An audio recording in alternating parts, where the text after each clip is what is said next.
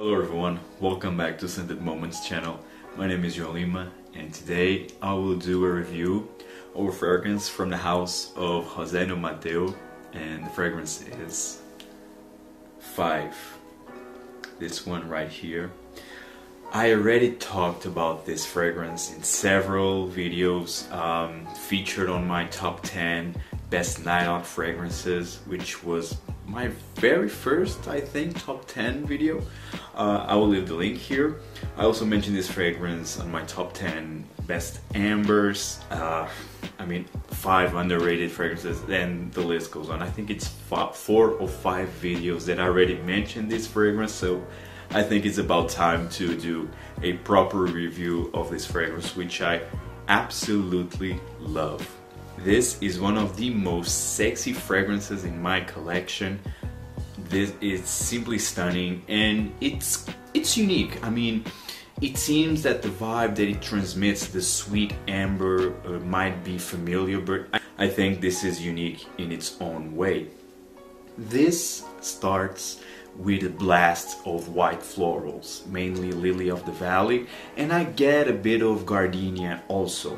But those floral notes are so well blended with this sweet, smooth, airy amber that it's to die for. And then you have this musk in the base that it's simply amazing, super sexy.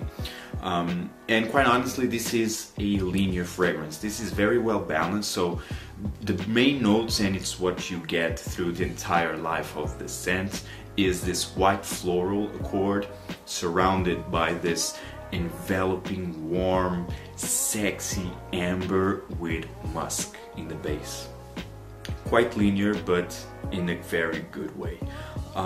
The projection in this one, it's quite good, and the performance, it's really good. I get 9 hours with solid longevity and 2 to 3 hours of projection. It creates an amazing central, a nice cloud around you.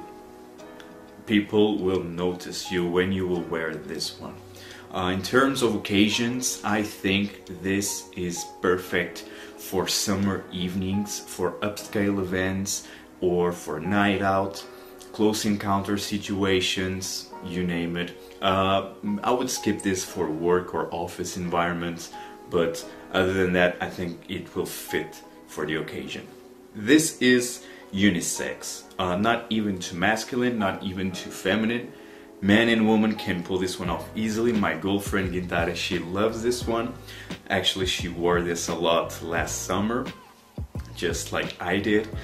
So it fits for both genders. And in terms of seasons, I think this is quite versatile. Also, I think you can wear this through the entire year. Maybe not in the hot summer day, because it can be too cloying.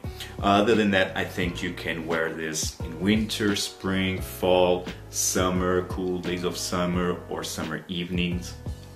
It will work perfectly, so that's why for me this one, it's amazing. One of my best discoveries of 2018, and it's also featured on that video. I love this brand. Rosendo Mateu is a niche perfume house that it's located in Barcelona.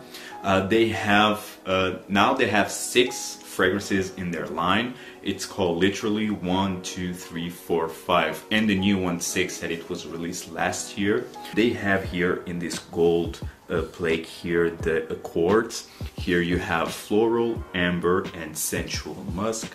I love number 4, which is saffron, vanilla, and oud. It's to die for. It's so good. The oud, I don't know if it's natural oud, but it smells like it. And also number 1, it's really good with the bergamot and the tea leaf. So good. It's perfect for the upcoming spring and summer. So overall, this is a very solid house. Sad that Rosendo Mateu doesn't have a large distribution. It's not easy to find outside the European Union, but nonetheless, try to find this, and if you do sample this, it's worth checking out. Guys, hope you enjoyed my video. This is one of my favorites. Tell me if you try this, what are your thoughts about 5 from Rosendo Mateu. Beautiful presentation also, and see you in next video. Take care. Ciao.